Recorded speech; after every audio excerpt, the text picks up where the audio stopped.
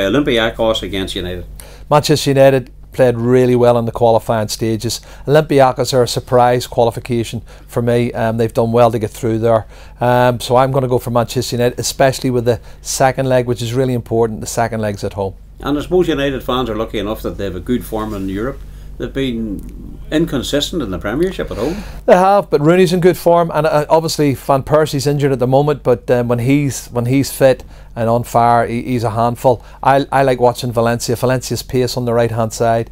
You know, he's very, very quick, very positive. He causes problems for defences. We saw that against Aston Villa at the weekend when they won comfortably 3-0 away from home. And Johnny Evans, it's nice to see Johnny's getting a game at centre half, quite consistent now. I think Johnny's going to be the mainstay centre back for them for the rest of the season. So they're looking much better at the back, and they're starting to develop under David Moyes as a team.